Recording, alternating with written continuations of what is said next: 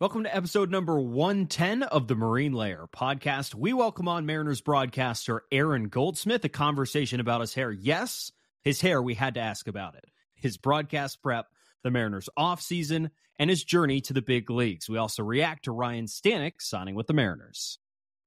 Here's your reminder before we start the show. If you're listening to the podcast, make sure to download our episodes, rate and review 5 stars. You're doing us a huge favor.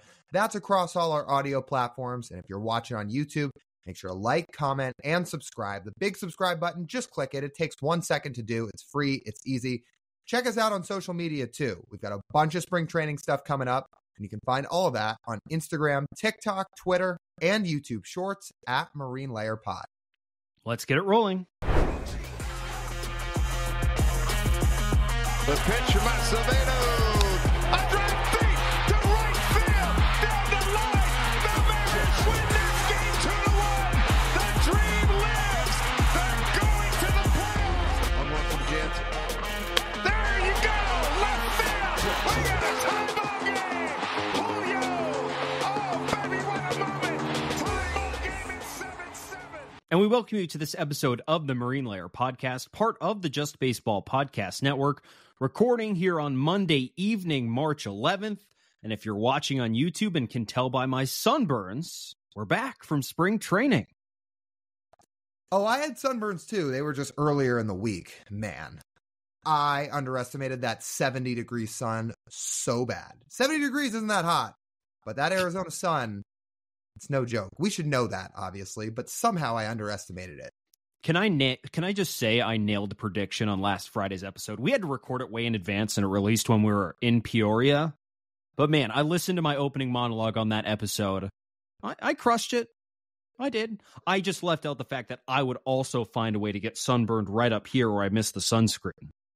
What did you say on the opening line again? I said, you'll be listening. When you listen to us, we'll be in Peoria. Lyle will probably already be sunburnt by now. He was. Again, usually I'm so good at avoiding it. So somehow TJ just peeked right into the future because I'm a huge sunscreen wearer, but not that day, I guess. I really, really underestimated it.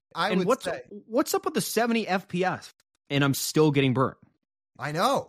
What's up with that? I don't know, because again, that I buy the high SPF sunscreen because I don't want to get sunburned, but Arizona's, we should know that, right? The Arizona sun is very real. But anyway, I would say we are flying back here today on Monday, early in the morning, especially you going straight to work. I'd say in the best way possible.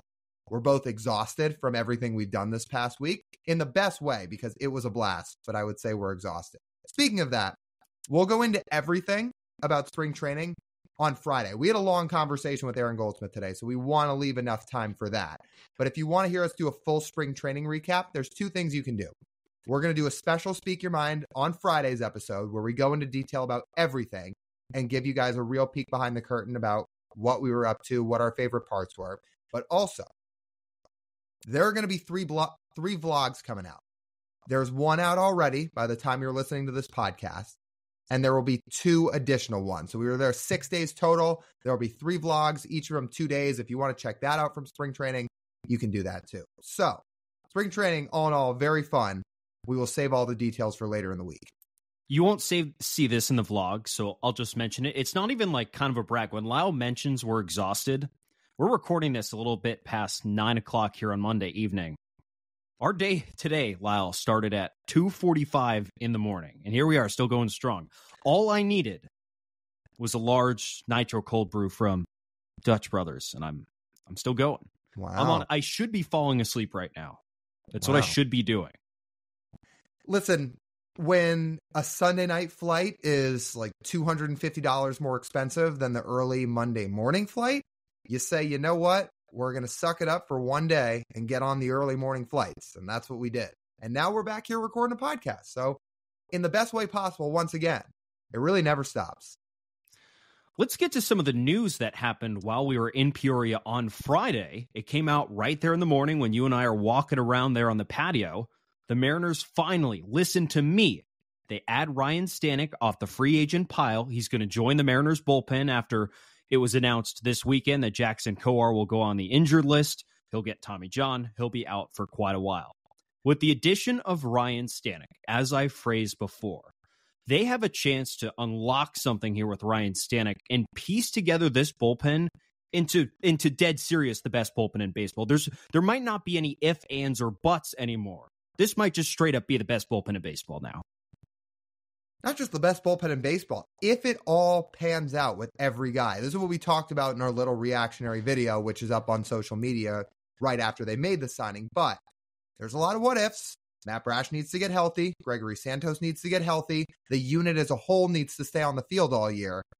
But man, if these guys all do what they're supposed to do, you're not only talking about the best bullpen in baseball, but of all these Mariner bullpens over the last few years that have been so good, this can be the best one. Like when you talk about name brands in this bullpen, this is the most legit one. And obviously they found guys that were not highly valued by the rest of the league that they've turned into stars over the last couple of years. But when you look at the arms in this bullpen, there are 6 guys currently that are studs. You've got the 4 righties with Munoz, Brash, Santos, and now Ryne Stanek. And you've got the 2 southpaws in Gabe Spire and Taylor Saucedo, who often get forgot about in this bullpen because you think of the 4 righties and how high-powered they are as arms with their hard fastballs and all the swing and miss stuff. Gabe Spire and Taylor Saucedo are legit stud relievers, and often they just get forgot about in this bullpen. So you're talking about 6 guys that are true dominant forces in this bullpen. And if it all pans out, yeah, this can be the best bullpen the Mariners have had. This might also be the best stuff bullpen in baseball too. I mean, my God, like listen to who you just rattled off, and you and I can tell from like in person standing next to Gregory Santos and then standing back and watching him rip, grip, and throw a baseball. I mean, holy shit! Like seriously. Oh yeah. I mean, you're talking, and Ryne Stanek is huge. Yeah. So Gregory Santos, when he threw his bullpen that we were watching, he wasn't even going full strength because it was the first true bullpen he'd thrown. So he was throwing, what did they say, 92, 93? But they let him rip one sinker at the very end that they said had ridiculous movement, hit 97 miles an hour. And like every pitcher was standing around and watching him throw too. Like everybody made their way over to the mound. They wanted to watch Gregory Santos throw. And you could tell guys were like, oh yeah, like this guy's legit. So yeah, that was pretty cool. And when you talk about the stuff, it's right in front of your eyes. Here's what Ryne Stanek brings. He came off a down year last season. He had an ERA a little bit over 4. It was a disappointment from his 2022 season when the Astros won the World Series. He had an ERA of 1.15. You look at that and you say, oh my goodness, that is amazing. Ryne Stanek certainly is not a perfect reliever. He has his flaws. He walks a lot of batters. Results-wise, compared to the rest of the league, his off-speed pitches are inconsistent. He has had one ultra-amazing season. There's a couple of outlier factors in that season. He only gave up 2 home runs in that season. It was by far a career low in home runs per fly ball allowed, home run to fly ball percentage, which I think is a good stat to use to track. Is a guy getting lucky with the amount of fly balls he's allowing, yet not allowing home runs? You allow enough fly balls, you're going to allow home runs. What's a prerogative of this Mariners bullpen? Not allowing home runs. That's why they have so many sinker ballers in this bullpen. And he also walks a lot of guys, too. The Mariners had the second highest first pitch strike percentage of all time last year. Second highest ever in the history of baseball in the pitch tracking era. The second highest. And if Ryne Stanek comes out and is walking a lot of guys, I mean, that's not really up their prerogative of dominating the zone. So it's interesting. It's an interesting fit because he's not a total Mariners mold, not initially. And he's a little bit older than the guys they will take in off the scrap heap and try and rehab and try and find something. And he's a guy who's already had a ton of big league success. He's already shown he can be a very successful big league reliever. But you got to think there's something the Mariners can find there to fine-tune Ryne Stanek in his mid-30s a little bit. And again, he's been around the block. He knows what works for him. Can the Mariners find a happy medium there? I think so. When you've had as much success as he's had in his career in the bullpen, you'd have to think. First off, as we know, the Mariners don't sign relievers, especially to the money they're giving Stanek, which isn't crazy, but it's not nothing. It's $4 million with incentives that can get up to $6 million. they're not spending that money on him if they think he's going to be off the team midseason. No, they think he can be a legit impact bullpen arm. And when you look at what he's done in his career, 2023 was his worst career season. I'm throwing out the 10 innings he threw in 2020. That doesn't count. He has been really, really good in his career. Like, you look down, obviously ERA doesn't tell you everything, but the ERAs year by year up until 23 say this guy has been a dominant reliever for most of his career. So you would think the Mariners see at least that at the very least and say they know there's things to work with there, even if he walks guys at a high rate. And also, when you look at his pitch by pitch results, there's things there too. So when you want to talk about the actual value of each pitch compared to the rest of the league, there's one that stands out. His fastball is his best pitch. There is no question, no doubt about it. His four-seam fastball is his best pitch. But when you look at something like his split finger, which he has 3 offerings, the split finger being one of them, the value in it itself compared to the rest of the league can be a little bit hit or miss. But when you just talk about what opponents hit against that pitch, it makes you raise an eyebrow in a good way. Last 3 years, Ryne Stanek's split finger has garnered results of opponents hitting a $133 in 2021, 189 in 2022, 189 in 2023. That's pretty good. And that's not his primary pitch either. So I would guess that's another area where the Mariners say, oh, well, he gets some results with that pitch. There's something to work with there. Again, it's going to be about throwing strikes all in all, but he's got the stuff. Certainly has the stuff. And speak of stuff, I was curious to the Stuff Plus. It's like, so how does it play? Is there something to work with there, or did he have a season of like outlier good location? His Stuff Plus overall last year in the Astros bullpen, despite the mediocre, run, the ERA, the run prevention, 131 overall, like 31% better than league average. Pure stuff coming out of his right hand, 131. That's pretty good. Now, the Astros had a pretty good bullpen last year, so he was only 3rd behind Ryan Presley and Brian Abreu. But if you're going to be behind 2 relievers on your own team, those are 2 pretty good options. Those are 2 of the best relievers in baseball. So there's no shame there. And if you look at the breakdown of all 3 of his pitches, all 3 of his pitches, you can make the argument the stuff on it is good enough for those pitches to be either good or elite. His split finger, 117 Stuff Plus. His fastball, 128. Fastballs, by the way, there are not many 128 Stuff Plus fastballs. There's, fastballs are a little closer to the median or the 100, the league average, more often than not. His is 128. His fastball that can go well over 100 miles an hour. And then here's the most interesting one, because this seems like at least percentage used throughout his career. He's primarily known for his fastball and his splitter. His slider has the best Stuff Plus by far, 153. And he only throws it the 3rd most of all of his pitches. It's about 18% for the last 3 years combined. Dude, 153. So 53% above league average in terms of pure stuff on what has results-wise been his first pitch. Everything we've heard from these bullpen guys this winter, from talking to Topa, from talking to Sauce, talking to Spire. We heard the story about Trent Thornton, too, saying when these guys walked out of these pitcher meetings with the Mariners group, and they'd be like, wow, I haven't had conversations like that before. My eyes have been so open. I'll bet you that slider is something they're looking at with Ryne Stanek. They say the stuff on it is that good, but it's not quite getting the results it should. That says maybe he's putting it in the wrong spots, but I'll bet you, at least for now, he's been putting it in the wrong spots, at least in some of his down years, which is why maybe it hasn't quite gotten the results. I'll bet you we're going to see more Ryne Stanek sliders this year. You can take that to the bank, and the Mariners are going to say, when you throw this pitch and put it in the right location, this can be a weapon. What do the Mariners love with their relievers? They love fastballs and sliders. Stanek has that. And I will bet you're going to see him throw some sliders this year, and I would not be shocked in the slightest if his slider results jump way up in 2024. It's, I think, all going to depend on how many strikes he throws. Mm-hmm. He can't walk more than 10% of the guys like he's done in his career. Mm-hmm. Like that, his, average per 9 innings for his career is about 4 to 5. Like that's way too many. Way too many for what the Mariners like. So that's a lot of what it's going to come down to. Throwing strikes. Because the stuff plays.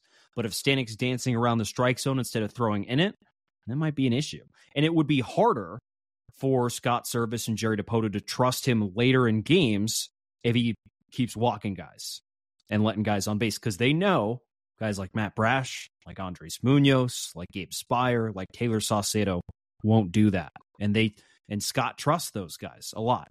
I'm curious to see how long it will take them to trust Stanek. He's a vet, but he's a first-year M. So how's that going to play out? I'll tell you what, however... Like, seriously, this is, like, truly unique for this regime and what they're doing with relievers. They have taken relievers, like, off the scrap heap and put them in and had them earn their trust. This is a proven guy. Proven. Like, a truly unique circumstance, which is why it is a little difficult for you and I to predict how he gets used this year. Does he instantly earn that trust or not? Right. I don't know. And it's not just a proven arm. It's been a proven star bullpen arm in the past. Like star bullpen piece of many very good teams. So you're right. There's a lot of places Ryne Stanek could probably sign where he'd be the guy. He'd be maybe the second guy in the bullpen behind a closer. But you're right. In this bullpen, there will be some trust to be earned because there's guys in this bullpen that are proven, like you said. That being said, one way or another, however it's going to play out, I'm excited to see it. You were banging the drum on this for weeks. I was on board with you. We know what Stanek can do. We didn't think he was going to cost that much. He didn't. And this bullpen group, man, they are locked and loaded. We said that about Gregory Santos. And if Ryne Stanek does what he can do, it just got a step better. I cannot wait to watch this bullpen group. I really can't. 2 weeks until opening day, little over 2 weeks, 2.5. I'm looking forward to it. Even if we're not getting all of them on opening day, we're getting Stanek on opening day. It seems like that. So buckle up. I agree. And that'll be his chance to prove it too. If Brash and Santos are going to miss a couple weeks, they're going to put Stanek in some leverage situations. And if he pitches well in those situations, he's going to pitch and leverage a lot of the year. So yeah, it'll all be fascinating to see how it all plays out. All right. We had an awesome conversation with Goldie. Before that, let's talk to you guys about our great friends over at Pagac's Pub 85. That's over in Kirkland, Pagac's Pub 85. We love to hang out there. There's spring training games still going on, and better yet, opening day, like TJ just mentioned, is so close. It's just a couple weeks away. So if you want a place to go hang out with your friends and watch some Mariners game, go there.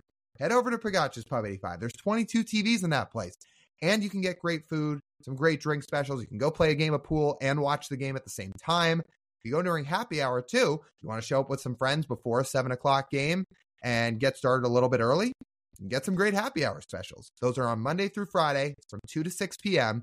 It features $3 domestic beers, $4 Manny's Blue Moons, $4 Mac and Jacks, $4 Wells, and $4 house wines. All of that is over at Pagac's Pub 85 in Kirkland. I am thrilled that we got to talk to Aaron Goldsmith. Obviously, he is somebody that I think is a like-minded thinker to the two of us in terms of how he watches baseball. He has a fantastic conversation, and he is filled with stories. My biggest thing taking away from this conversation with Goldie, like, pay attention to how he prepares. Major League Baseball players prepare like professional athletes. Aaron Goldsmith prepares like a Major League Baseball broadcaster. It is incredible the amount of detail he will explain of how he prepares for a baseball game.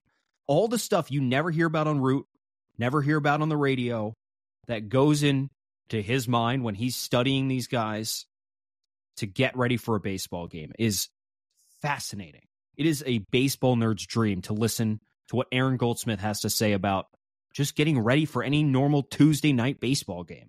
Awesome. Goldie is the man. He is the man. I loved this. This was he's just awesome. Yeah. For every sense of the word, from talking about his perfect hair to his journey as a broadcaster, which I thought was really interesting. Like, if you want to hear what it's like to go through an interview as a big league broadcaster, listen to this conversation with Goldie. We talk about it, and he gives a full breakdown of what it looked like when he was going through the interview process. It's so interesting. And I think you guys for everything we talked about in this conversation, between those two things, between baseball, the Mariners offseason, sabermetrics. You're going to love this conversation. All right, let's get to our conversation with Aaron Goldsmith. All right, we have Mariners broadcaster Aaron Goldsmith on with us. Aaron, appreciate you taking some time to join us. So just to start off, a lot of people recognize your voice. They love your voice. They covet your voice. They really want your voice. They want to find a way to replicate it. But I have something even deeper as it relates to myself. How can I replicate your hair? How is it possible? How is it possible to replicate that hair? Like, I need to know the secret. Well, TJ, Lyle, it's great to be with you. Thanks for having me. Yeah, it's like having a good voice and having a good head of hair is like being tall. Like, I did nothing to earn either thing, and I'm just trying to maximize both to my greatest abilities. So I'm glad that this is on camera, right? So I can... Right. Go check out the YouTube page just to see. I mean, even here we are. It's a Monday night at 7 o'clock. And Goldie looks like he's ready to get on television, like it's April on Root Sports. He's ready to go. Well, I do wear a good amount of hats in the off season. So you did catch me on a good day. I was prepared. I assumed there was going to be a video component here, so couldn't be all bedheady for you guys. I mean, come on. But there's no, I see no after effects of the hat. I put a hat on, and it looks like someone just sat on my head for a week. And if I had a hat on earlier today, it would look like I had a hat on. Like, it's like once you put the hat on, it's game over. Like, the bomb has exploded. There are no survivors. There's nothing that can be salvaged. You just got to start over again. I'm convinced you can just shake your head like this, and it just snaps into place. I wish, man. Like, I will say, not to dwell on this, because I know that people don't really care, but it is a pretty well-trained beast at this point, you know? Like, it doesn't take... Like, Divish... This will surprise you that Divish and I kind of go at it every once in a while outside the manager's office. But Divish always gives me a hard time about my hair, which I fully enjoy. And it's like, it doesn't take very much. I've been doing this for a while now. So, like, the hair, it knows where it should go, you know? Which is good. That's a good thing. I'm glad you brought up Divish, because he said to us this past week, yeah, it's fake. So I was going to give you a chance to respond to that. Yeah, I think he's called it the hair helmet before. Which, like, then I'll take a pot shot at his hair, and then, like, there's nobody who will make fun of their own hair more than Divish will. So, and like, the amount of money that he spends on his haircuts might rival mine simply out of volume. He gets his hair cut like every 4 days practically. So how do you keep it so perfect when you go down to the heat in Arizona like you're heading down this week? No problem whatsoever. I get a cut right before I go. I get a cut right before I come back. And nobody ever notices anything, you know? We've been doing this for a while, guys. We've got a system down, okay? I've had haircuts in Arizona before. They've never gone well. So I do everything I can to avoid that, take care of business on the homeland, and it's turned out okay. Speaking of the homeland, Goldie, I would imagine this has been a one-of-a-kind offseason for you since you've been with the Mariners, just after everything that happened last offseason for you, and you really sort of starting to dial back on the national stuff and calling college basketball and such in the offseason.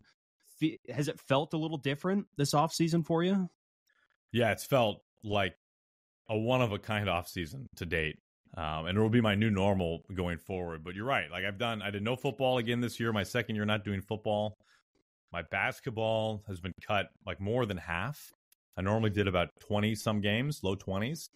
And this year, I don't think I hit 10. I think I did about 8. And I'll tell you what, man, like, I'm exhausted. Like, being Mr. Mom with 3 kids and a wife, like, it is so much work. It's like so much more work than the baseball season. So I'm ready for a little change of pace. It's been awesome being home so much. It's exactly what I wanted.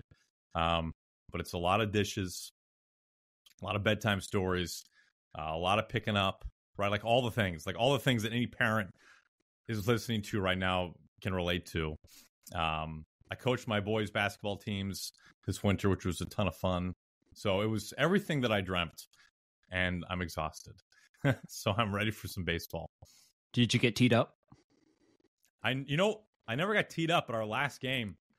one of the officials did bark over at our bench and told us that only one coach can stand at a time, which I don't think was actually in the rule book, but it was in that guy's rule book. So we obliged. Did you guys, what was your guys' record? Or are they even at the age where they keep a record?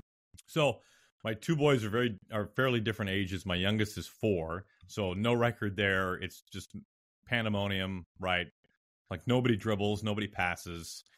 There's really nothing that resembles basketball. And then my oldest is 9. He's in 3rd grade. And they did keep record. We were 9-1. We came in 2nd place. It was a really fun season. We had like an offensive set. We had an inbounds play. So like we did some things. You know, all my years on the college basketball circuit helped after watching all those shoot-arounds over the years. So it was fun. Which coach do you model your game after? Your coaching style? I'm a big Dana Altman guy. Big Dana Altman guy. Good choice. Get in the honey hole, you know. Dana's got all the Nebraska sayings that I try to duplicate as a fellow Midwesterner. So Dana, like, I try to wear like the dad Nike shoes like Dana wears. So that's my role model, I would say. Another part of your offseason, it seems, outside of, like you said, the whole stay-at-home dad aspect, you've been doing some content here in spring training. We're trying to be the content people here, Goldie, but then your face keeps showing up on TikTok and on Instagram and on the Mariners social media pages and almost blowing us out of the water. Where's that creativity come from? You know, they have a conference room at T-Mobile Park called the Griffey Room, and it's got Junior all over the walls and autographed memorabilia. It's where the highest level meetings with the Mariners take place, and all the heads of state gathered together, and they said, we got to go after those marine layer guys. We got to take them down. They're taking too much of our content. Oh, by the way, time out. My wife saw this on our family calendar, Marine Layer Podcast, and she, for like 1 second, was super pumped that I was going on a podcast with the clothing line Marine Layer, which unfortunately You gotten that. would have been great, but even better. So I really enjoyed it early on. You know, we've only done a handful of videos at the time we're recording this. They're all like a minute.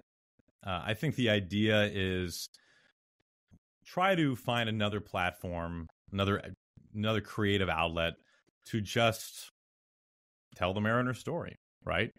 Whatever it might be. I think it's a little more difficult right now. Right, I'm not yet in Arizona, so I don't have access to the players. A number of them I did talk to on the Hot Stove Show, which I've been able to use some of that sound in at least one of those videos, which has been great. But I can't just like walk up to Mitch Haniger and talk to him and then go make something based on that. But that'll change once I get down there, and of course, once the season starts. But I think the hope is to continue to do this with some frequency, a couple times a week once the season begins. And hopefully, if I find something that I think is interesting, other people will find it interesting as well. That's kind of how I base almost anything I say on the air. Like, if I trust myself, if I think it's interesting, then I think there's a good chance you guys will find it interesting. So I kind of take that curiosity and that mindset into these. I've only done a couple of them, really, in the grand scheme of things. Hopefully there's a lot more to come, but they'll evolve. I'm sure they'll change. They'll get better. But overall, I think it's been a pretty smooth takeoff, and hopefully people have enjoyed them. My hope is, I'm sure very similar to what you guys do, is I hope that in 60 seconds, when somebody watches one of these, that they just find like some red meat that they can sink their teeth into, right? Something that they can walk away with, or when they go grab a bite with their buddy later that evening, they can say, hey, I just found out this cool thing about this Mariner, right? Or about the team or whatever. And it's just something they can hold on to. And they feel like they're smarter or entertained or more informed or a combination of all those things. So we'll see where it goes. But so far, it's been pretty fun. How much would it warm your heart if after somebody took away from watching your video, like you said, they go and have lunch with a friend, and instead of sitting down and talking about a player's RBI total, they're talking about Mitch Garver's pull side loft? Yeah, well, first of all, I would never talk about RBIs. Let's get that out there right now. There you go. I'm kidding, but I'm not. But I'm kidding. Yeah, I think hopefully, I think I kind of have, maybe to some people, like a quirky baseball way of talking or thinking. And I bring that on the broadcast here and there, and when I think it might be appropriate or might be fun. But obviously, this is an avenue where I can do more of that. And I've worked quality airborne contact into 2 of them so far. So one of my personal favorite baseballisms, like that should be a T-shirt, quality airborne contact. So we'll see. We'll see on the bingo card how many of those I get worked in over the course of the full season. Do you think is that more of a radio terminology, or are you going to have to wait until you're en route to do that? I mean, I personally feel like that's more of a route thing. Hey, look, Mike Blowers, quality airborne contact here. Look at that. Yeah, I think Mike would say, "Is that right?" That might be Mike's response to it. Well, the visual would help, right? Like to be able to see what what was that? Quality airborne QAC. Okay. What QAC like looked like. Yeah. So I think I've worked it in once or twice before, but maybe it'll be a more regular thing now. That's a good segue because you're somebody that, like you just mentioned, you're very, very tuned in on analytics, as are we. Like, we don't really talk about RBIs or batting average either, for whatever it's worth. But I'm always curious how people a little bit older than us in their baseball fandom have kind of accepted analytics and kind of like at what moment they kind of sat and said to themselves, oh, this is really unique. Fans should understand this. Baseball people should understand this. So like in your time as a broadcaster, or even just as a baseball fan, what was your moment where you said, oh, I really like this sabermetric stuff? Yeah, it was funny. Years ago, I remember when WRC Plus started coming out, I remember barking at the wind and being like, what is this? Like, this looks dumb. It sounds dumb. It's got to be dumb. And for, I don't know, like maybe a year, a whole season, I just kind of brushed it under the rug and dismissed it.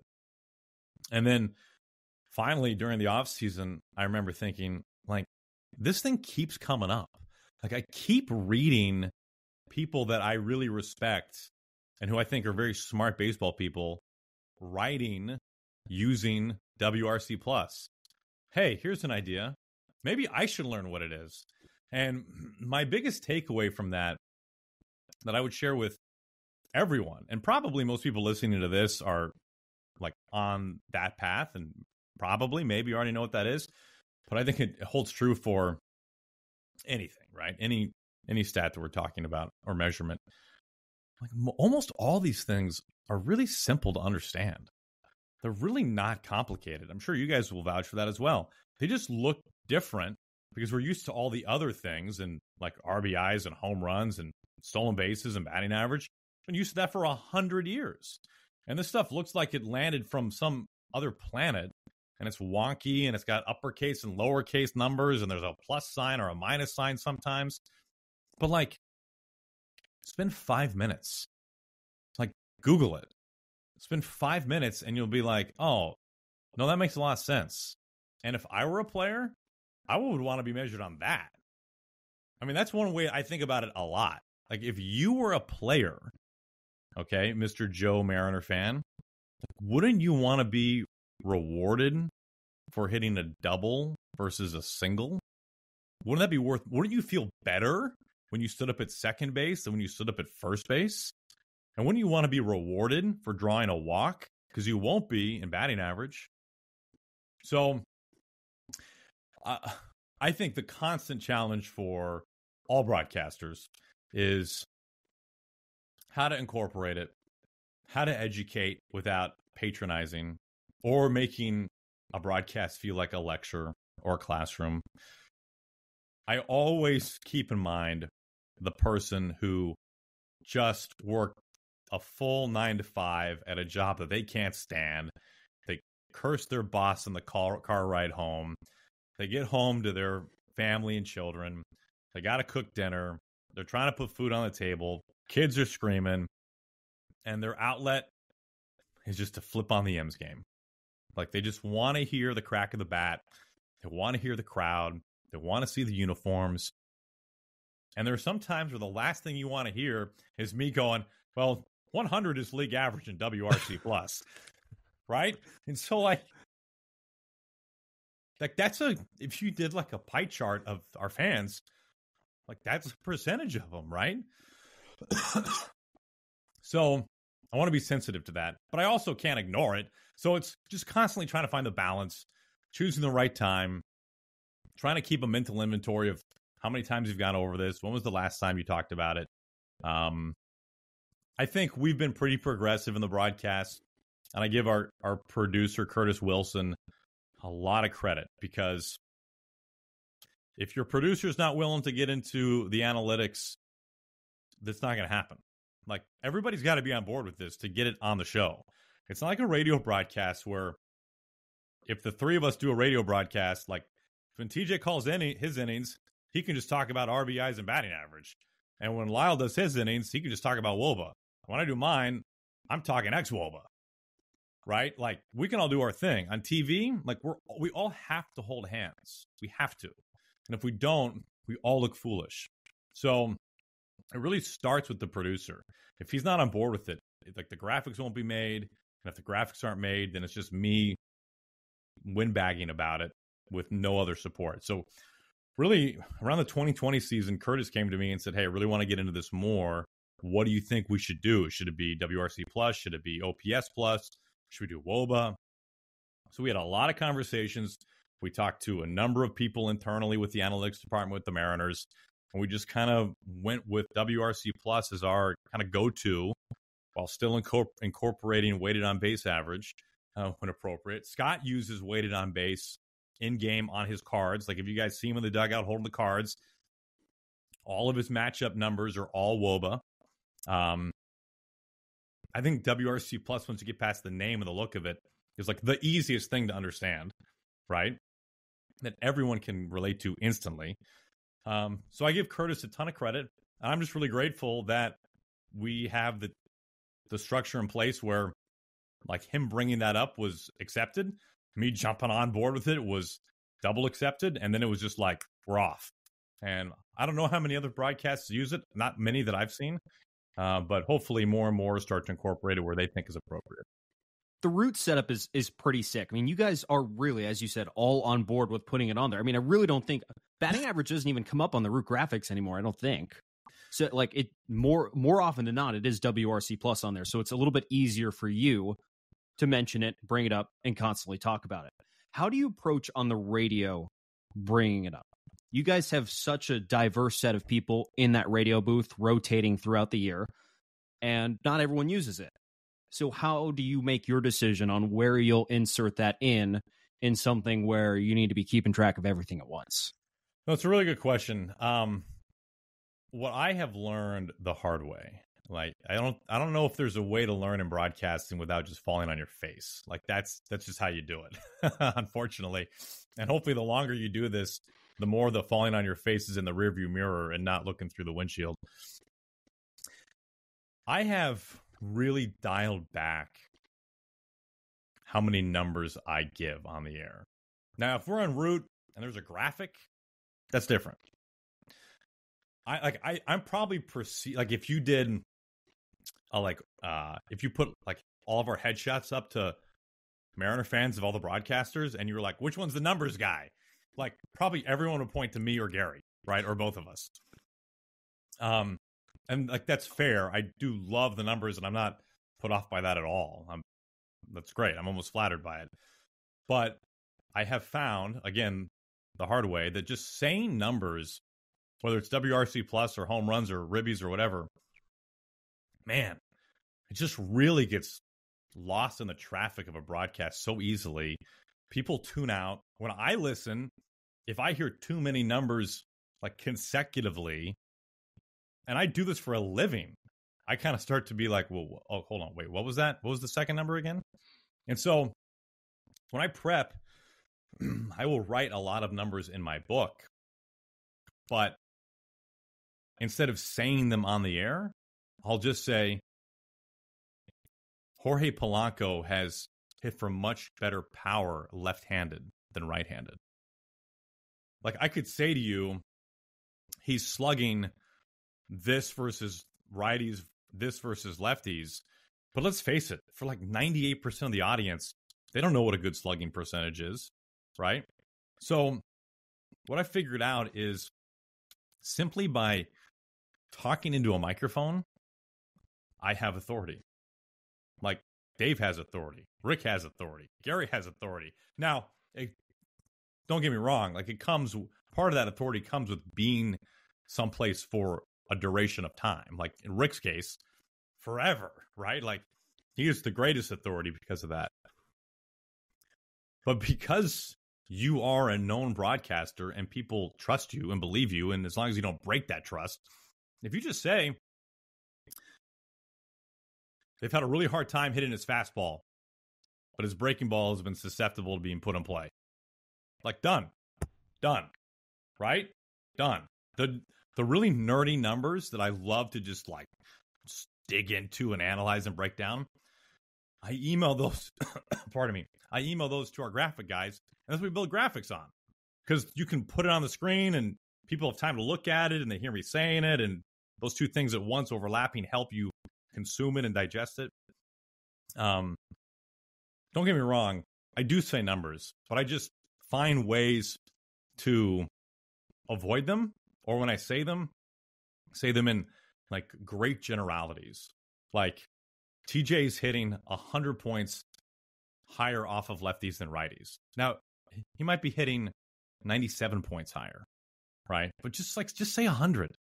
Just say nearly 100 points better off of lefties than righties. It just washes over your ears better.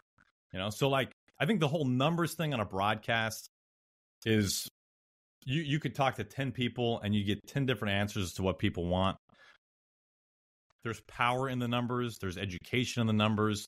It explains why managers are making decisions, right? Like, this is why Mike Ford is batting right now, going back to last year, right? This is why Gabe Spire is pitching right now, okay?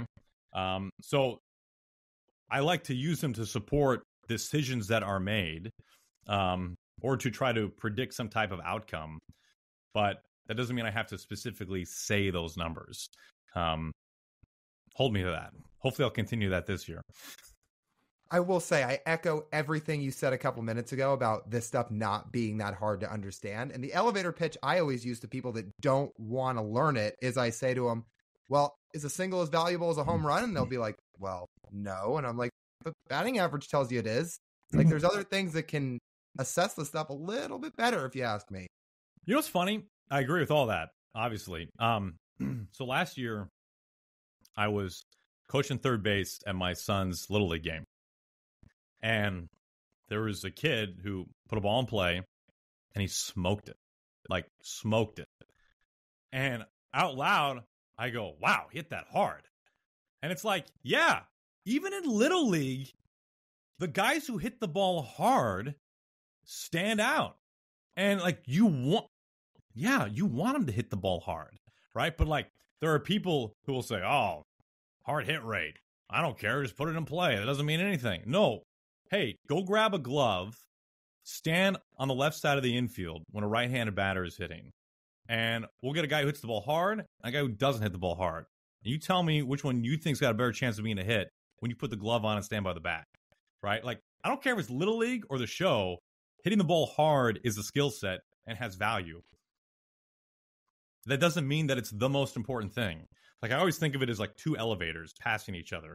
And where is the meeting point of consistent contact, or as consistent as kind of feasible for that player, while also being able to hit the ball hard, right? Like, obviously, Joey Gallo hits the ball harder than almost anyone, makes no contact at all. He is such an extreme in the elevators being like one's in the penthouse and one's in the parking garage. It does almost no good, right? It's like, where is the equilibrium of those two things? And the numbers are nuanced in that regard. And I love that. Like, I love that conversation. Do I think batting average is the end all be all? No. Do I think it has value? Yeah, it has value. Like, almost everything has some value. Like, I would choose a different stat as I can only choose one stat. For me, it would be WRC plus. But that doesn't mean that this whole thing isn't a tapestry, right? Like, different guys have different skill sets. I don't want a lineup of all Steven Kwans, right? But I also don't want a lineup of all Edwin Encarnaciones, right? Like, I want to mosaic of all of them. That's how a good lineup is made up. And we have different numbers to be able to recognize the gifts, the qualities, the skill sets that make players valuable. And I love that we have all these measurements to celebrate that. Like, I love when we play the Guardians and I can talk about Stephen Kwan's contact rate. Like, it's incredible, right? It's unbelievable how well or Arise. Like, it's otherworldly. When we played the Marlins last year, when the Mariners played the Marlins, I was so fascinated by how they were going to pitch Arise every at-bat. Like, are they just going to throw right down the chute? Like, just get it over with? He's going to put the ball in play. What are they going to do? And so being able to talk about contactability, right? How much in the zone contact he makes. Like, there are all these avenues. I was a kid in a candy shop, being able to research this, put into graphics, and then watch it play out in front of us. It's all so much fun. I can't imagine calling baseball 20 years ago, 30 years ago. Like, it would not, for me, and what I am curious about, it would not be nearly as gratifying. I love that every night I can, as the game's playing out, I can look something up on Savant, Fangraphs, Reference, whatever it might be, and like validate how special something is, right? Like, show a fan how unique a player is. That stuff to me is so much fun, and it's really so accessible. Fans have never been smarter, even if they want to just bark at the wind at some of this stuff. It's never been easier to be an informed fan than it is right now. And what I look at during a game and to prep is what anybody in the world can look at, right? Like, there's nothing proprietary about it.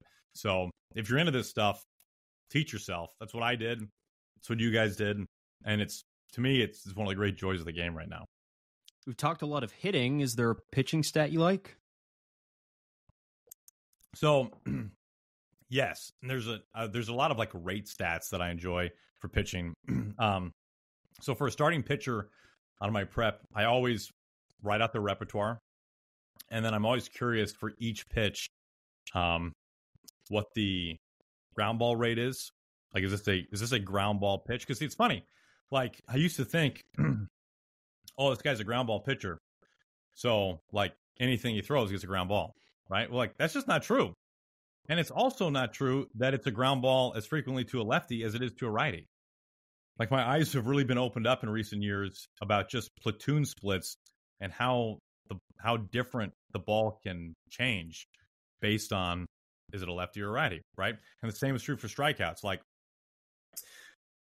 if Munoz is, like, you'd have to look this up to confirm it, but if Munoz's slider is his best swing and miss pitch, like, I'm sure it's better to righties than it is to lefties. So, like, is that a better strikeout pitch to righties than it is to lefties?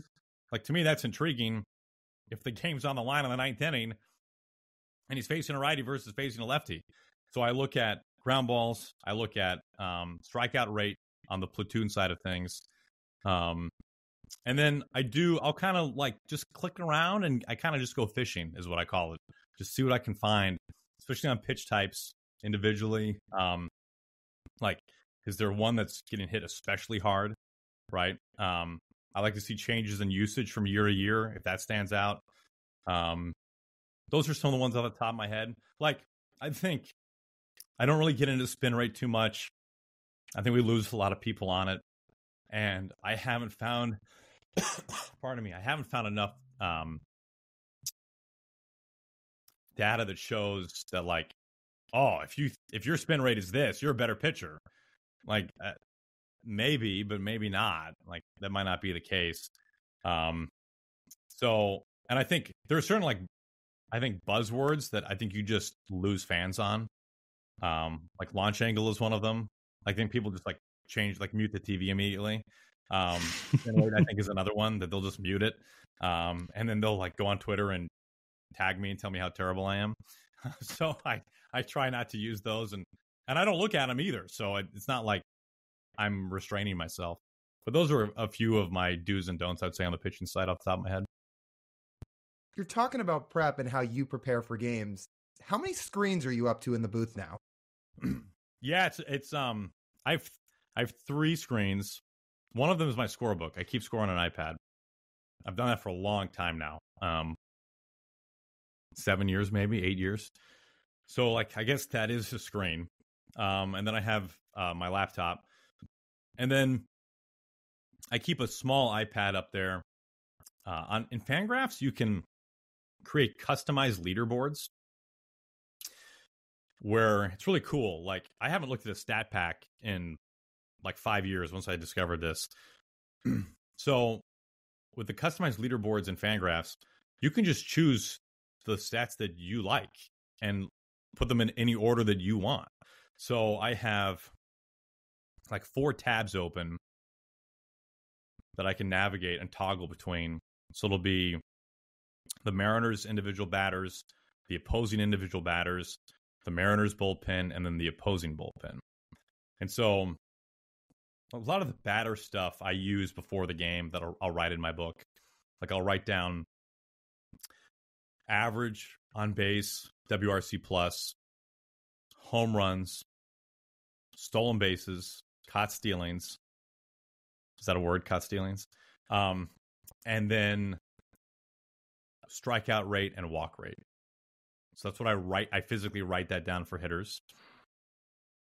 And then for the relievers, I really like it because if you name some random other team reliever comes in during the commercial break, I can toggle over to the Angels bullpen, look at his name, and I can see, like, I put a leverage index in there so I can see, does this guy pitch when it really counts, or is this a mop-up guy?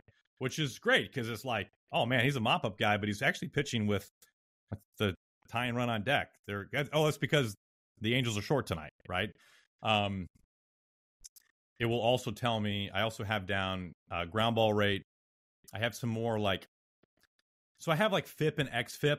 I never use it on the air. Like that, it would be an instant mute. Like we don't talk about that enough for me to use it on the air enough. But what it does tell me is his ERA legit or not? Right? And then I can kind of like, if there's a big discrepancy one way or the other, now I can start to quickly research and dig into why that might be. I look at his hard hit rate. I look at his ground ball rate. I look at his repertoire, which I'll either get on Fangraphs or I'll do more digging on Savant, especially when it comes to lefty-righty splits. And then, like, I like to know what's his walk rate and how many bombs has he given up. Like, to me, for a reliever, if you can limit dingers and limit free passes, you're probably going to be a pretty okay reliever, right? And just have like a league average strikeout rate, and you're going to be like probably really pretty good. So that's kind of my quick. I've got 60 seconds. How do I summarize this guy without giving a bunch of numbers? Like, that's a great example. You know, here's Lyle out of the Astros bullpen. Sorry, you're an Astro. Out of the Astros bullpen. You know, hey, this year he doesn't throw hard. Sorry, Lyle. You know, he's barely breaking glass. He's throwing 89 miles an hour on average. But I'll tell you what, he's got the highest ground ball rate of any Astros reliever this year. And because of that, he's given up the fewest home runs. And he barely ever walks anybody. He's had a really good year. Done. Like, I've just given you the cliff notes on Lyle, the Astros reliever, in like 15 seconds. And then it's great. Like, what if Julio takes him deep? Right? Or, conversely, what if Julio rolls over one to Bregman? You're like, well, yeah, okay. There it is. This is what Aaron just said. So, like, you can't, for me, like, I can't lose either way. Because either it plays into what he does, or it's like, wow, Mike, look at that. That's only the third home run he's given up this year. So, like, I like being able to look at those quickly, try to summarize it, paint a picture, and then see how it plays out. So looking at the numbers is super cool, but finally this week you're going to head down to spring training. When this comes out, I believe you'll be down there the day after this episode drops. What's the first thing you're looking at? Who's the first person you're going to talk to when you get down there? Well, you know, it's funny. My first broadcast will be the telecast of the breakout game, which I'm really looking forward to. Pardon me. For those who aren't aware, it's a new thing Major League Baseball is doing this year. Mariners have 2 of them. We're televising the first one. It's going to be like a vast majority of the Mariners' top prospects versus the Padres' top prospects. So I've really been doing a ton of homework and the weeks leading up to it. So I'm really excited to, like, I haven't seen Cole Young in person. Like, I haven't seen Johnny Formello in person, you know, you name it, any of these guys. So I'm really pumped for that. Like, I'm excited that there will be something unique and different about a spring training game. In terms of a guy, I'm really excited to talk to Mitch Haniger again. Like, I love that guy. He's taught me so much. I've loved talking with him over the years. So Mitch will be very high on my list. Cal Raleigh is just like one of my favorite dudes on the team. So I'm eager to talk to Cal again. Those are probably two off the top. And then, like, all the new guys. I found, again, by learning the hard way, that it's so important to establish some type of just baseline working relationship with a guy in spring training before camp breaks. Like, just have a conversation, introduce yourself, maybe have a follow-up conversation a couple of days later to kind of cement it. Trying to do that once the bell rings is hard. Guys, their whole mindset shifts compared to in spring training. So I've talked to some of those guys over the phone for the Hot Stove Show, like Garver and Rayleigh, who both I just could not have enjoyed more as interviews. But I'm excited to meet those guys, Polanco and others, in person. How have you evaluated what the Mariners have done this offseason? Speaking of the new guys that you want to get to talk to, and once you get down to Arizona, get to know a little bit. I mean, it's obviously been a very interesting offseason, but I think all said and done, I think Jerry and Justin both deserve a ton of credit for the guys they've been able to bring in and get this roster for what looks to be marginally better than where I think it was a year ago. But from your perspective and how you've watched it play out, like, how would you evaluate how the offseason's gone? You know, it's funny. I was just randomly thinking the other day, man, who saw Haniger for Robbie Ray coming? Right? Like, that's a curveball. Big time.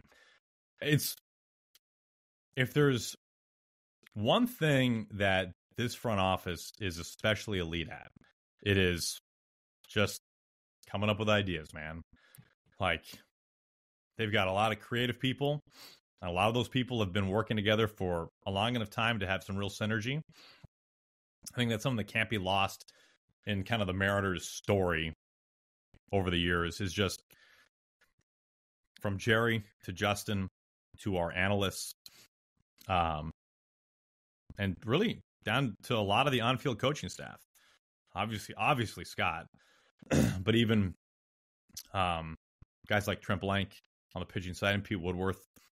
I mean, all these people have been together long enough that, like, the systems and the processes, not only have they found footing, like, they've really taken roots, and they've really found what works in terms of communication. And so because of that, I think ideas flow, right? Like, there's comfort, there's trust, there's belief with your circle of people that you work with that you are all relying on. And for them to come up with the ideas that they did to get done and then to actually pull them off, right? That's the hardest part. Has been incredible. I can't realistically think of a better offseason given what they had to work with than what they did. And there was a point, and you guys know it as well as I do, there was a point, whatever it was, 3 months ago, maybe right now, where you're like, what in the world is going on? And what's this team going to look like? It felt like jumping out of an airplane, like just holding the parachute bag and just hoping that you could put it on and pull the cord. Like, that's kind of what it felt like. But they had a plan.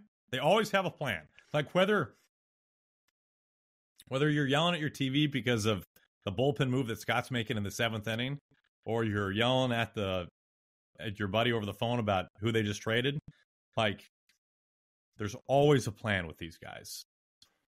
And it's not cooked up by one guy. Like, Scott's bullpen move in the 7th isn't just him working in isolation. Now, he's the one who makes the decision. He's the manager. But you can be guaranteed that there was somewhere around 10 people on a video conference call that day at 1 o'clock, spending 45 minutes going over what are we going to do in the 7th inning when Kirby needs to get pulled and Alvarez comes up. There was massive synergy and roundtable conversation about that. And it's ultimately Scott's call, right? Well, the same is true with any of these trades, any of these free agent acquisitions. It is one of the things that really blows me away about the Mariners, and I'm sure there are other organizations that are structured this way now. It is such a collaborative effort. And I mean, you remember the Denard Span trade with the Rays eons and eons and eons ago? Like, that idea was cooked up by 2 interns. Huh. One of which, I think, at least one of which is now and has been a full-time Mariners analyst for like a while. So they're open to ideas. Like, if you are on the payroll and you are in those conversations, like, you will be heard. You will be listened to. It's Jerry's call eventually. It's Justin's call eventually, or Scott's call eventually. But they're taking in ideas, and they clearly took in a lot of ideas this winter, and it paid off. Do they let the broadcasters have any input? Let me tell you, I've given my input, okay? Via text message, via in-person conversation. Scott Hunter, who's in charge of the drafts for the Mariners, I've given him plenty of scouting tips.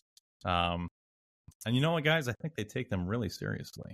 You know what's great? I was going to say, Aaron, you know what's great? Like, we're down there last week, walking around amongst the players, watching them play.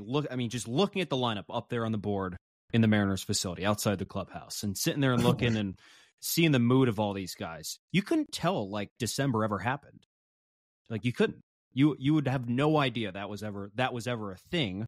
Walking around, looking at that lineup, looking how these guys interact, looking how they work, and looking just like at sort of the workman-like / happy attitude everyone has. It's amazing.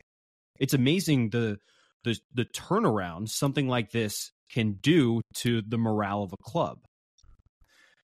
I can't speak with the grandest authority because I've never worn the uniform. But if I were to put myself in any of those players' shoes, of course you're always disappointed when you trade a brother, right? When you trade somebody who you really like and you're friends with and you feel like helps your team win.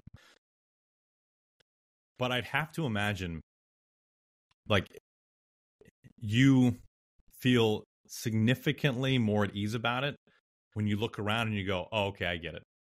Like, we're better now. Like, we're now better, right? Like, guys loved Robbie Ray. They loved Marco Gonzalez, right? Those were really popular guys in the clubhouse. Obviously, Paul Sewald is beloved. But when you look at the team now, I think you can say this is a better team than they rolled out on opening day last year. And I thought the team that rolled out on opening day last year was a better team than they rolled out the year before. So, okay. Like, I think it's a better team. And that's all they want. Like, all these guys want is to win. All they want to do is win the division and win the World Series. So get me to that point is what I'm saying if I'm one of them. And I think that's how they generally feel. So we've picked up, for example, about wanting to see just better guys acquired in the clubhouse, even if you lose a friend. So like we've picked up like Justin Topa, Gabe Spire, Taylor Saucedo. Those 3 guys were really good friends. And I think both of them were pretty sad just from a personal standpoint to see Topa go, despite the impact bat they got back for him in Polanco. When we talked to Gabe Spire after the Santos trade, we prefaced it with all that and said, all that being said, you add an arm like that, like, what's your reaction when you see that trade? And Gabe says, obviously, like, you're fired up to have 3 dynamite arms like that at the back of your bullpen with Munoz, with Brash, with Santos. How could you not be fired up about it? So to the point of, like, these guys are watching what happens. They understand that there's a process behind all this. And then from a fan's perspective, like that Santos trade, for example, felt like icing on the cake. Like after the Polanco trade, I said, this was a really good offseason. But then you go acquire a reliever like that with that much club control. Like, if you're a fan, you have to be fired up. And I think for players, it's the same thing. 100%. Like, Topa was beloved. I really enjoyed learning his story, telling his story, being around him. He's a young dad. His wife and his little baby were on the family trip. Like, he's just like the most normal guy ever because he's gone through so much adversity. He's just so grounded. But Like, this is what happens. This is how it works, right? And if you can, the Mariners gave Topa a shot, and he gave them more than they could have ever hoped. And he had a far and away career year. Both sides won that, right? And now the Mariners got maybe what turns out to be the best year of Topa's career. Maybe not. We'll find out when it's all said and done. And you help use that to flip to Polanco. I mean, like, that's just a great baseball move. Obviously, more was in the deal, but he was a big part of it. It's just a great baseball move. And, like, everyone should be happy about that, right? Everyone should be happy about that. I understand Sauce and Spire lose a buddy, but you know what? I have empathy for that, but they know. It's just the way this is. Everybody loses friends via trade, and sometimes, like Mitch, they come back. Right. Goldie, I want to get to you in the booth a little bit before we wrap up, and I want to preface this question in terms of the entire broadcast booth of the Mariners. What is a different trait, a different style, just sort of a different impact on the broadcast you would say each one of you bring to the broadcast day in and day out? That's a good question.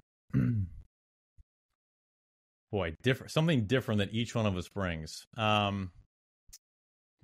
Let's see. Okay, well, Gary, I've never met anybody who's more prepared than Gary and has more just, I wish I would have found that type of nuggets. Like, I think Gary really does a nice job balancing the stories, like unique stories about players, and also like baseball. Gary is the smartest baseball person I've ever been around who didn't wear a jock. Like, that's my best way to sum Gary up. And we're just like super blessed to have him because he's a Tacoma guy, Mariners through and through, and does so much stuff for our broadcast. I mean, from producing and engineering to actually calling play-by-play to hosting, to doing the Wheelhouse podcast with me, to producing the Mariners podcast, which there's like 850 episodes of. He's just so curious and so smart. Like, he's one of my absolute best friends. He's like a brother to me. And there's not enough success for Gary.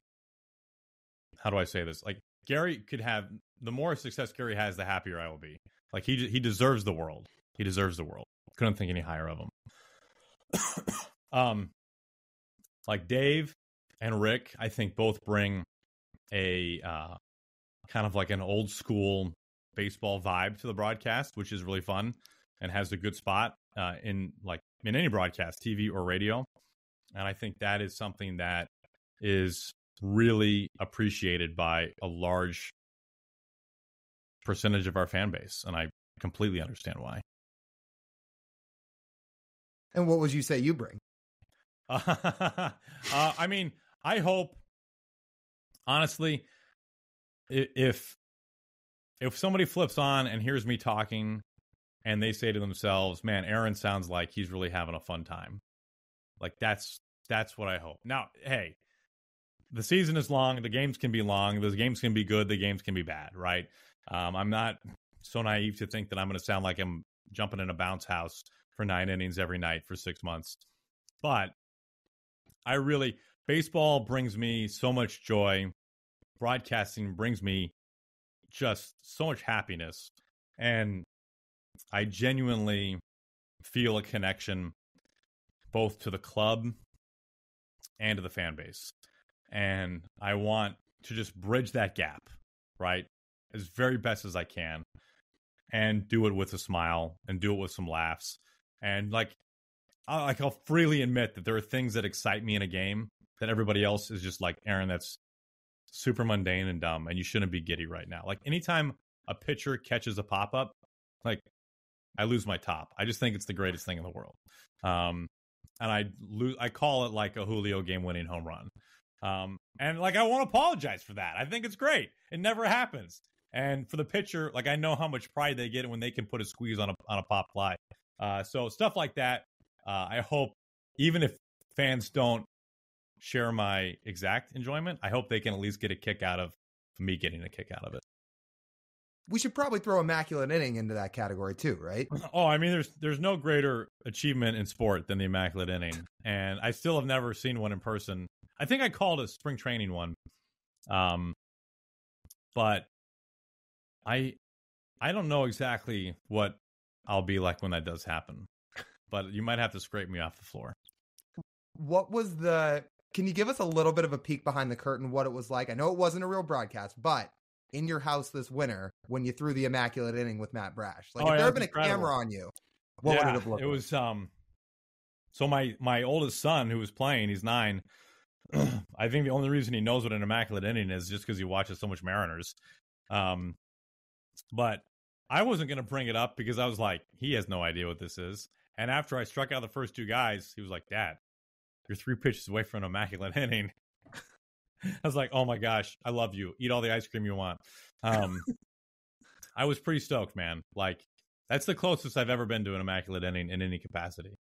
And I did it against the Phillies, which is legit. Like, that's legit.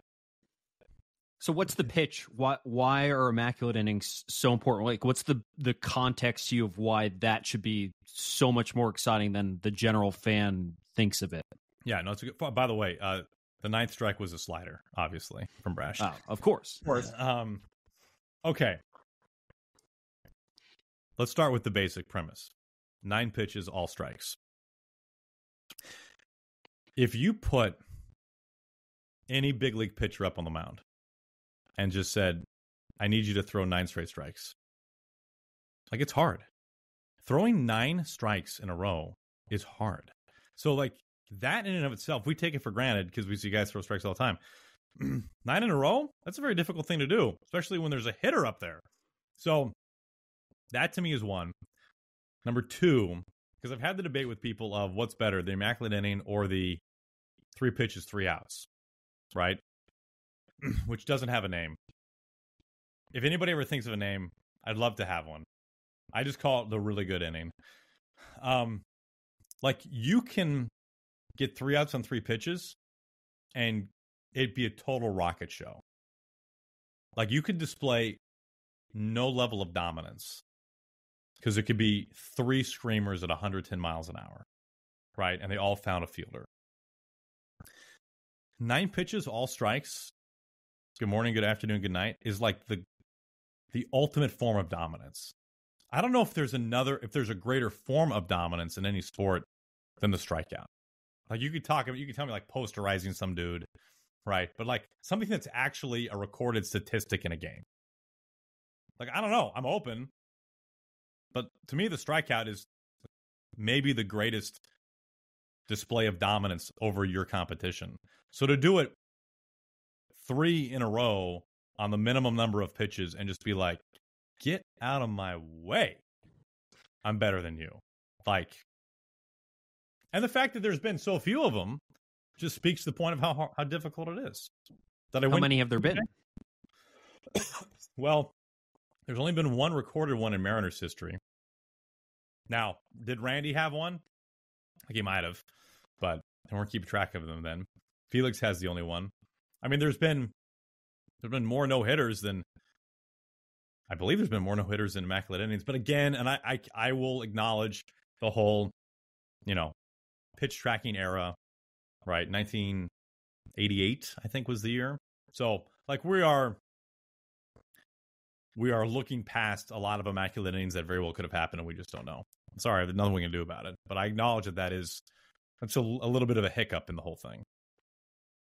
Okay, Goldie, this is about to be your 12th year with the Mariners, and one of the things I really wanted to make sure we asked you during this conversation was taking you all the way back to when you got the job, because I feel like there's a lot of people out there that probably don't know what an interview process looks like to get a big league broadcast job, and especially what it looks like when you have to travel out there and meet with all these different people. So I'd love to pick your brain about that a little bit, about what your interview process looked like to eventually get the Mariners job. Sure, absolutely. I will start by saying, just like a path to getting a big league job, the interview process, there's nothing standard about it.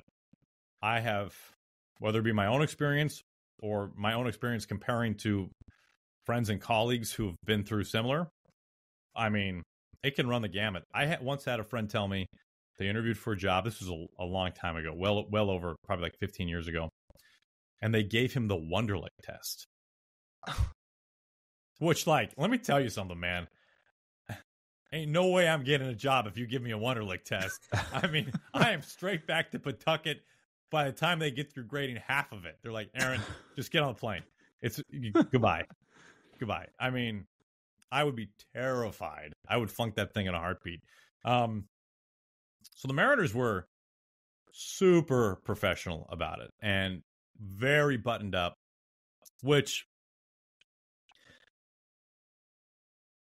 keep in mind, like, the position I interviewed for was on the totem pole of broadcasting. It's the lowest rung. Like, I was the number 2 radio guy. I'm going to call 3 innings of play-by-play.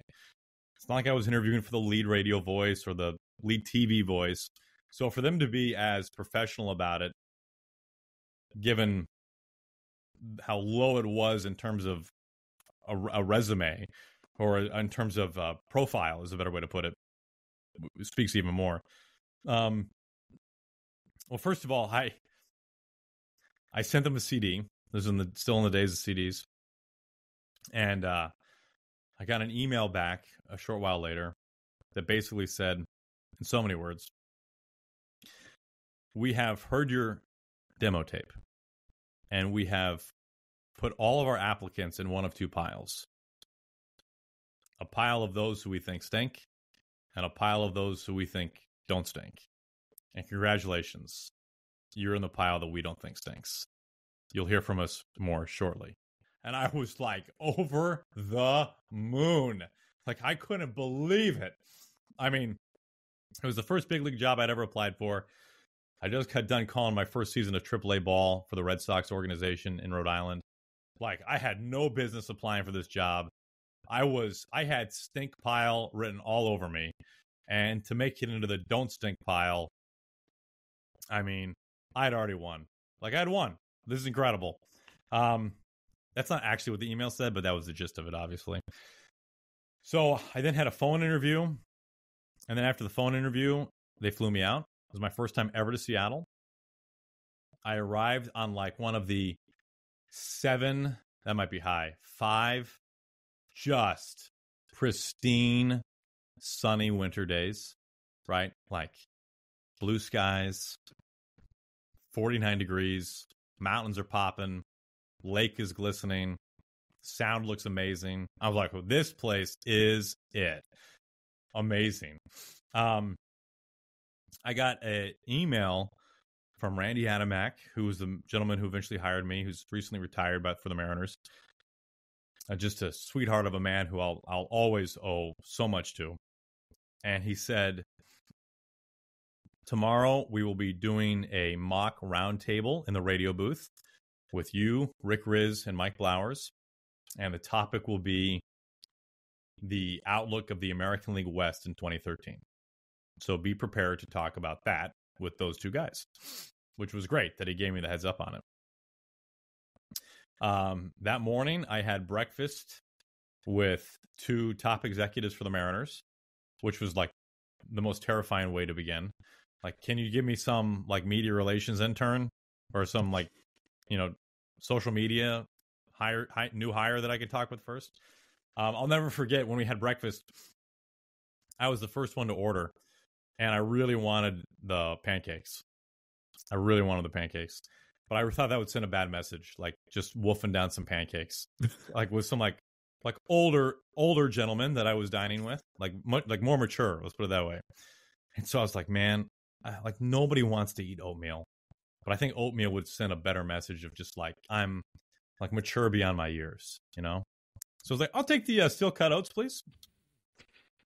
And one of the executives I was with said, you know what? That sounds good. I'll take the oatmeal as well. Yes!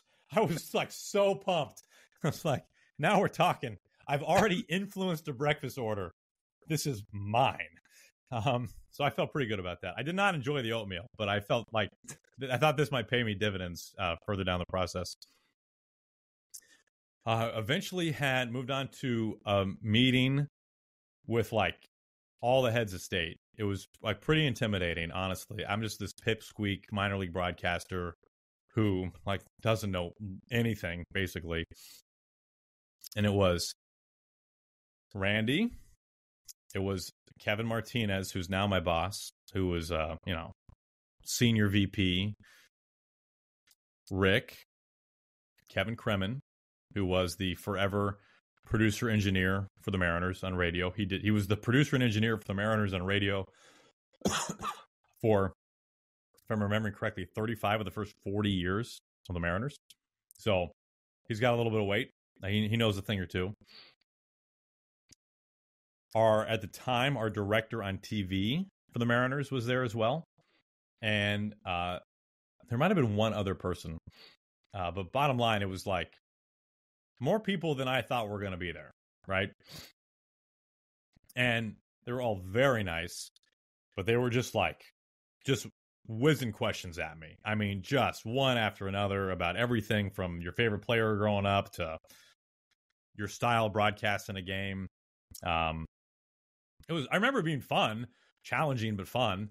And it was just like kind of an out-of-body experience. I just couldn't believe that I was here doing this. I didn't think that this would maybe ever come, let alone this early in my life. I then got lunch with Rick. Or I got lunch with Rick later in the day, I guess. But then after that, we went to the home radio booth, and we did the round table with Mike. My first time meeting Mike. And I remember walking into the home radio booth. I'd only been in one other big league radio booth before in my life. And it was not nearly as spacious as this one at T-Mobile Park. And we were like walking in and looking through the windows and looking at the grass and just kind of like panning my head from left to right, from foul pole to foul pole, and just looking at the ballpark. My first time ever seeing T-Mobile Park in person and just being like, man, this is just gorgeous. And I was picturing myself calling games there. And then I started to like really feel myself kind of mentally spiraling. So I turned my back to the field. We put the headset on. We did the round table, which I overthought more than anything in my life. It's like, well, I don't want to say too much because then I'm hogging the conversation.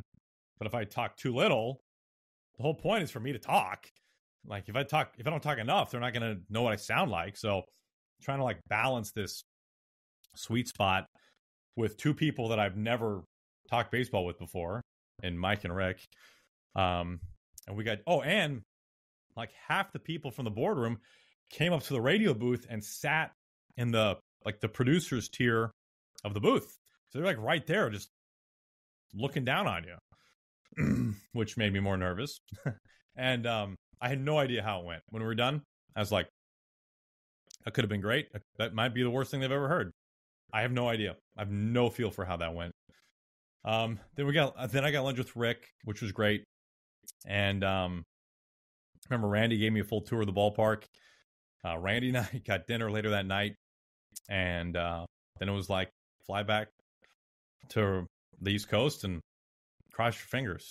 And I really convinced myself that I was not going to get it. I had heard of some other candidates, and all of them had big league experience. I obviously did not, and I was like totally at peace with it. This it's not my time yet.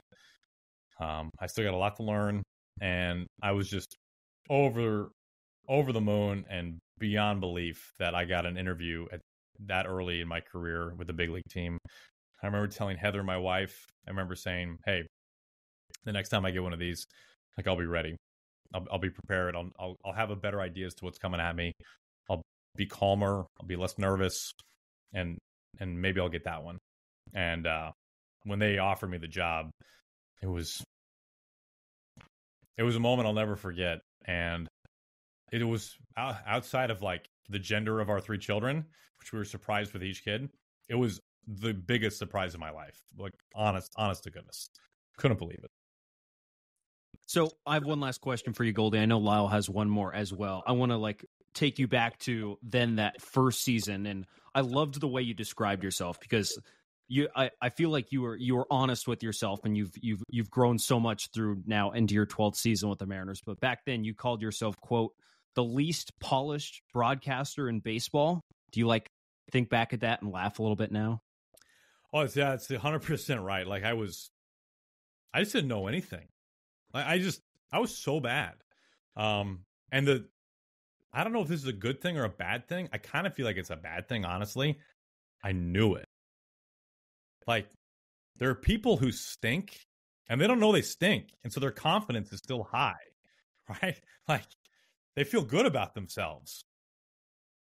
I knew I wasn't great, and I knew I was kind of just faking it. Like, I was in a real fake-it-till-you-make-it situation, and because of that, I was super critical of myself, really hard on myself. I was so scared every night of messing a call up. I really thought that there was a chance that I would finish this first year and the M's would say, hey, Aaron, you're a nice enough guy, but this just isn't working out. And so because of that, I just called every game not to lose, right? Like I never got too excited on a big play. I never wanted to show any personality. I basically just called balls and strikes, would give an anecdote, a story here or there. But it was pretty vanilla, man. Like everything. Everything was vanilla in a paper cup. And I just wasn't comfortable. I was scared. I was nervous. And it took more than 2 years. It took more than 3 years. Like it legitimately took in the neighborhood of 5 years for me. Now, it could be totally different for somebody else. But it easily took 5 years to feel like, okay, you know what? Like I'm getting better. I'm learning. I'm smarter now. Like I can be more me. Like the fans know me. I feel comfortable with them. It was not easy. My level, it's funny. I enjoy my job more every year. And I'm so grateful for that. Like I'm looking forward to this season more than any season I've ever done. And I enjoy prepping for spring training this year more than any season I've ever done. And I really hope that like my just upward ascent of enjoyment, it never peaks. I just hope it keeps going and I just ride the wave all the way to the very end. But it wasn't like that those first 2 years.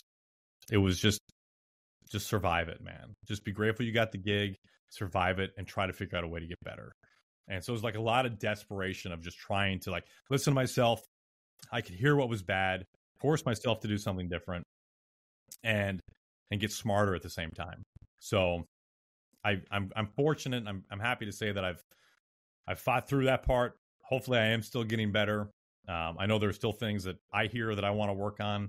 That I know like I shouldn't have said it that way. I should have said it this way, or whatever. So that'll never leave. But I now feel like okay, like I got something really good here. And I feel like I got a good vibe with at least enough of the fans. Like, I always tell myself, not everybody likes ice cream. So, like when somebody shreds me on Twitter, my wife always says to me, like, how can you read that and laugh? I say, not everybody likes ice cream, babe. Like there are people who just won't like me, and there's nothing I can do about that. But that being said, to say that I don't want to be liked would be the biggest lie ever. Like this job is really hard to do if you're not liked. Like I want people to like my call. I want people to like my broadcast. I know it will not be everybody, but I hope it's at least 51%. So I feel comfortable with that now, and that makes me sleep much better at night. Well, I think I can speak, the two of us can speak for pretty much the entire fan base to say Mariners fans are big Aaron Goldsmith fans and fans of your calls. So to wrap up, I thought this would be a good way to kind of wrap it all. Where you are in your profession, you're not really, for what I assume, putting together broadcast tapes anymore. But for the sake of the exercise, I thought it'd be fun to give you a scenario where if you had to put together a broadcast tape right now and you had to start it with 3 Mariners calls of yours, what would it be? Okay. Can I be like I'm sorry that you guys are the guinea pigs for this. I'm going to be like totally honest with the both of you. Uh-huh. I have learned the hard way through, like, honestly, just self-reflection. This is just my opinion, okay? That, like, nothing can make a broadcaster sound like more of a snob than to say, let me tell you my favorite calls of myself. Okay. Like, I don't like how I feel when I do that. Okay. And unfortunately, you guys are the first ones to ask me since I've had this epiphany. So I will avoid that because I don't like how I feel when I do it.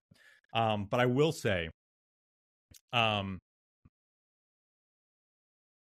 never have more fun than calling a big Julio play.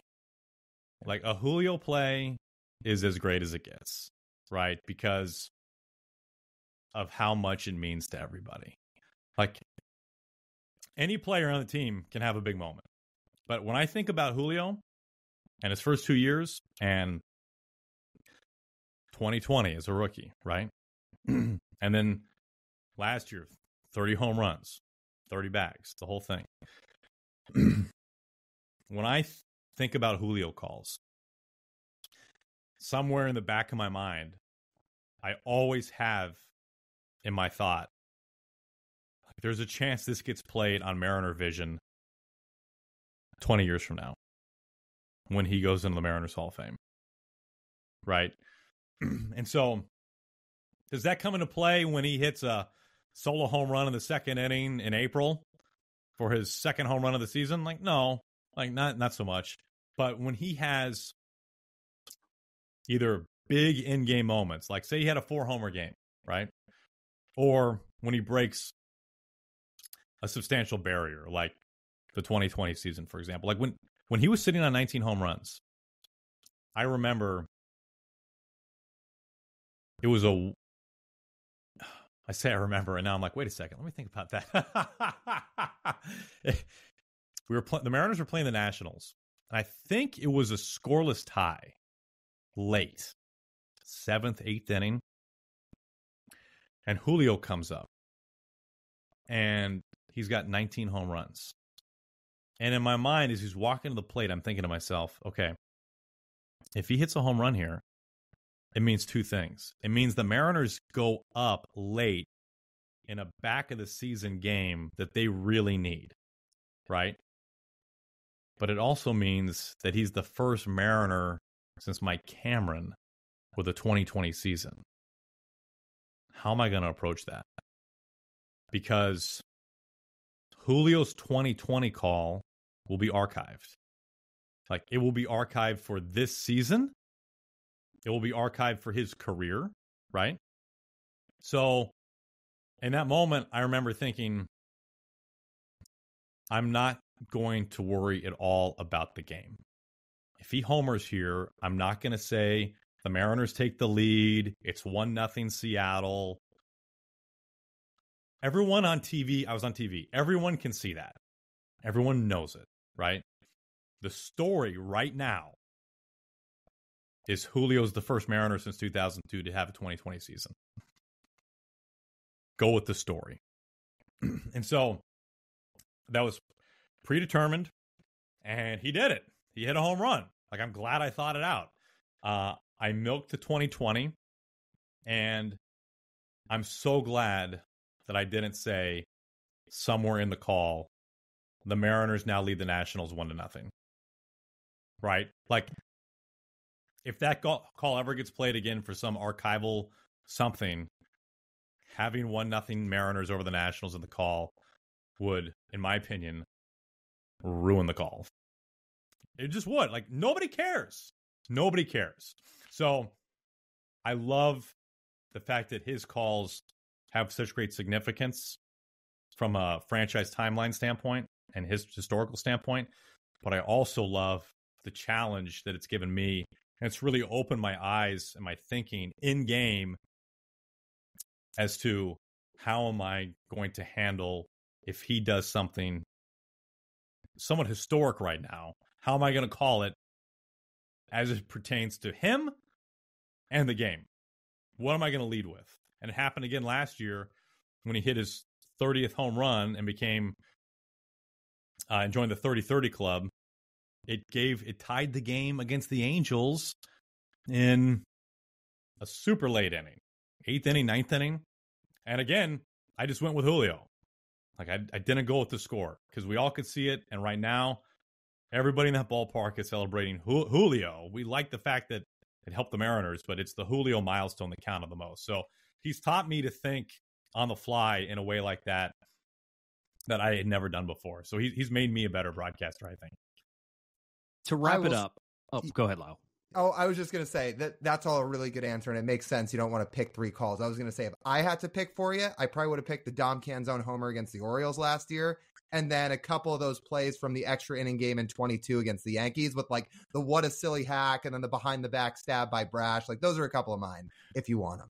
It's okay. The what a silly hack is one of the only things I've ever said on the air that I immediately was like, oh my gosh, is somebody gonna be mad at me about that? Like, is another player like, is Gleyber Torres? I actually remember thinking during the commercial break, I'm glad it's the final game of the series, and I'm not going to see Gleyber Torres again this year. Like the Mariners had already played the Yankees once in New York, so I because somebody was going to say to him, yeah, that Mariners guy said, what a silly hack.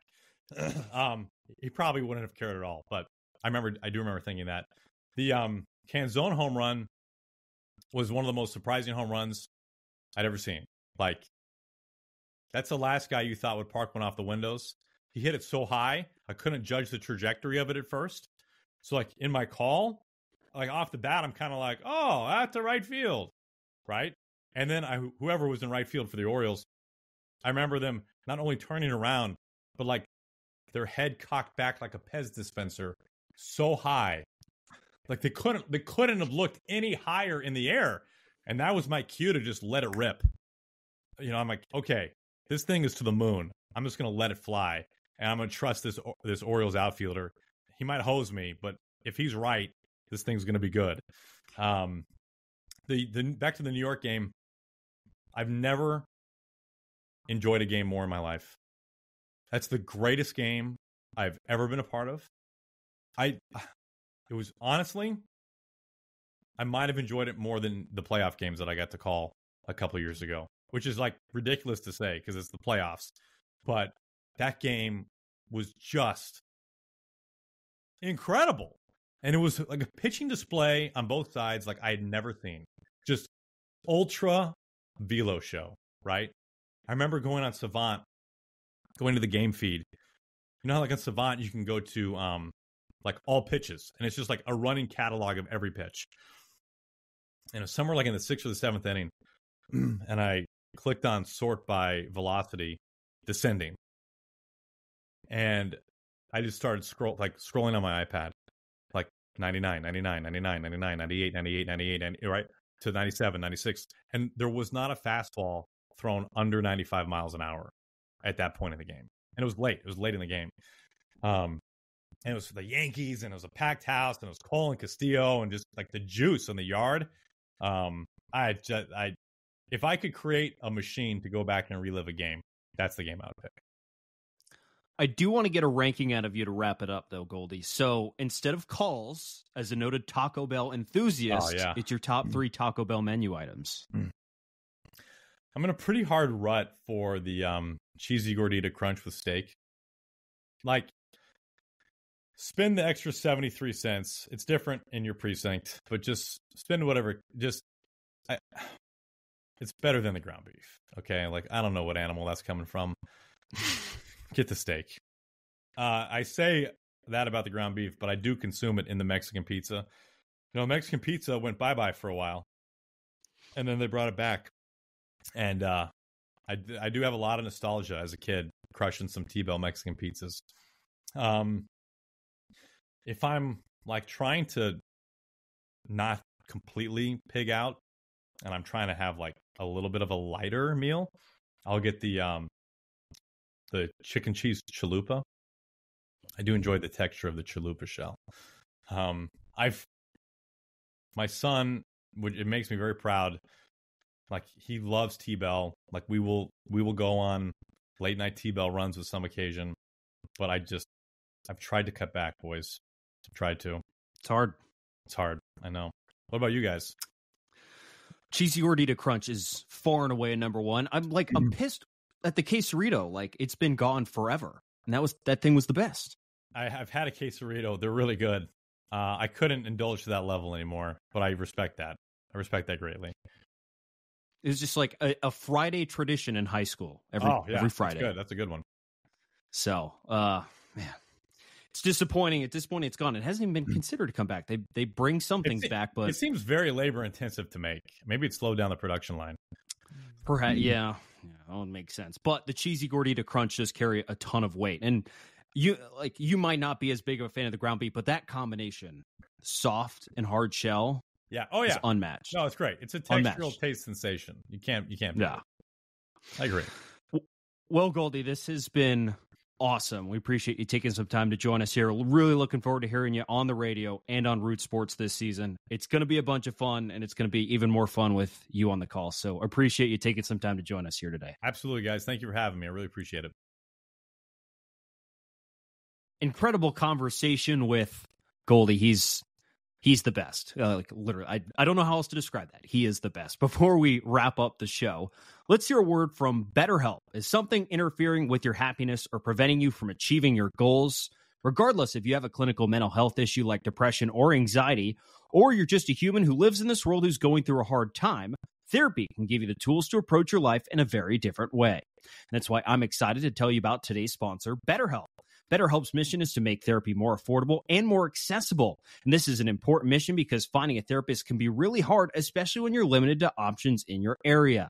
BetterHelp is a platform that makes finding a therapist easier because it's online, it's remote, and by filling out a few questions, BetterHelp can match you to a professional therapist in as little as a few days. It's easy to sign up and get matched with a therapist. There's a link in our description. It's betterhelp.com/marinelayerpod. That's betterhelp.com/marinelayerpod. Clicking that link helps support this podcast, but also gets you 10% off your first month of BetterHelp so you can connect with a therapist and see if it helps you. So if you're struggling, consider online therapy with BetterHelp. Click the link in the description or visit betterhelp.com/marinelayerpod. That was a fun show. All right. That'll just about wrap it up for this edition of the Marine Layer Podcast. You guys know the drill. If you want to listen to the full form podcast, you can do so wherever you get your audio pods. Make sure to download, rate and review, leave 5 stars, leave a written review. It all helps a bunch. Like, comment, subscribe over on YouTube if you're watching, and you can follow us on social media. We're on Instagram, TikTok, Twitter, and YouTube Shorts at Marine Layer Pod. That's TJ. I'm Lyle. As always, we thank you guys for tuning in. We'll talk to you soon.